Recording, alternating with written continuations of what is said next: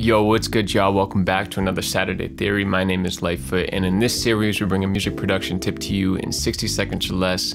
And today, we're gonna be talking about sidechaining. So let's get into it. So in this example, we're gonna have two elements in our track. We're gonna have a pad, and we're gonna have a kick drum in this drum loop. So let's add a compressor to that pad and hit play and see how the compressor reacts. We see the gray waveform that represents the pad signal, but if we hit the arrow in the top left corner, it'll open up a sidechain option. We can now enable sidechain, and now we just have to tell what we want the sidechain to be triggered by.